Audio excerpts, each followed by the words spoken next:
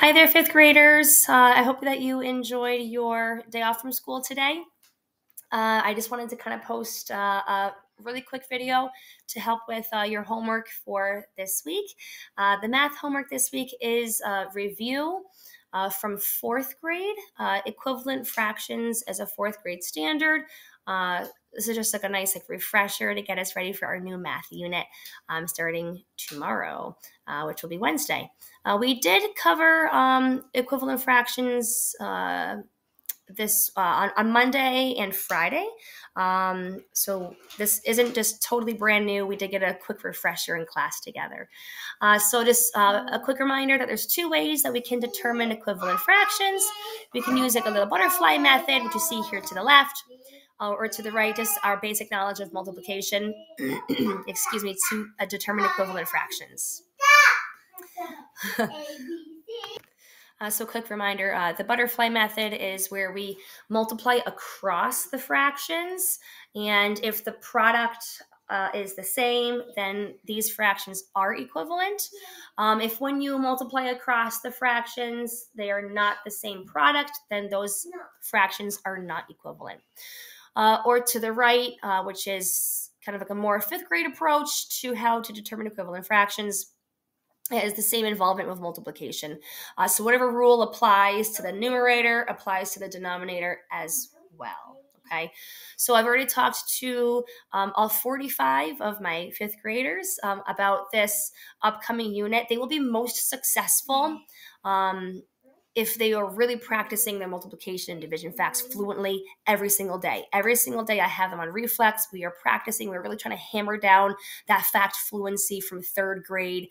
It is such an important foundational skill for really almost everything that I teach in fifth grade math. So practicing multiplication, division facts. So family is really throw some random facts at them, while you're cooking dinner, 3 times 6, 12 times 4. Just throw some facts at them whenever you have time. Would be most beneficial for your kids.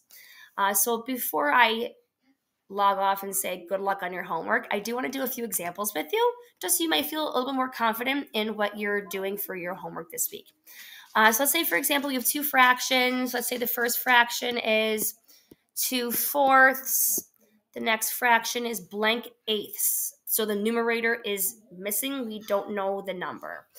So what we'll do is we'll use our knowledge of multiplication, and we'll ask ourselves, okay, if you look at the denominator, 4, what did I multiply to result in our denominator turning into an 8?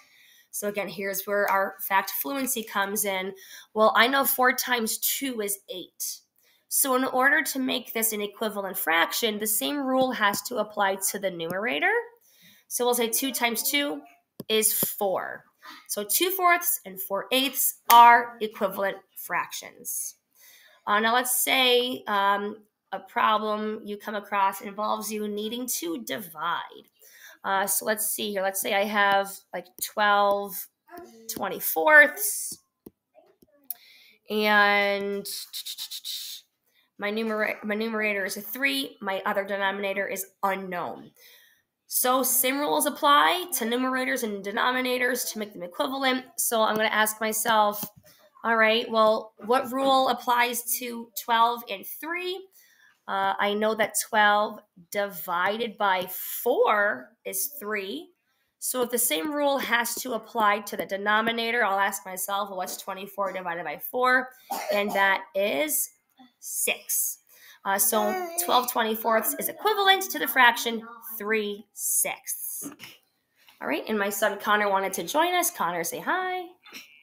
Hi. All right, let's do one more practice example because, like I always say to my kids, practice makes permanent. So let's try another example. I'm just going to pull out a random fraction. Let's say, let's say 5/7. And here's our second fraction. I'm going to ask myself, okay, what rule applies here to my denominators, 7 and 21? Well, if the rule here is 7 times 3 is 21, same rule has to apply to the numerator as well. So 5 times 3 is 15. These are equivalent fractions. All right. So hopefully this will help you get set up for your homework for this week. Reminder, there's no school on Friday, so your homework is actually due on Thursday. Do not forget. Last week, a lot of y'all forgot to do your homework. I forgot my homework. Don't forget this week, okay? I'm counting on you. Good luck, guys, and I'll see you in class. Bye. Say bye, guys. Bye. Bye.